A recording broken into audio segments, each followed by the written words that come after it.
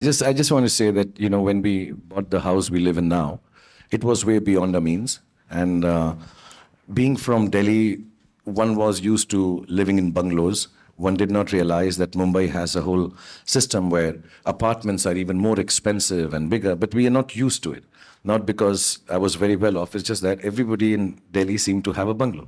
And we'd come from there, and we used to live actually to the house next to Taj, right here, Billy, and which was my director's house. He had lent it to us and said, "You stay here as long as you're making films." And we had not too much money, so as soon as we mustered up some money, we said, "We'll go and buy this bungalow," and it was way beyond our means. But we managed to buy it, which was one thing, and then you had to rebuild it because it was quite dilapidated and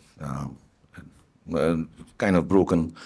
Um, and then we didn't have money to furnish it. And of course,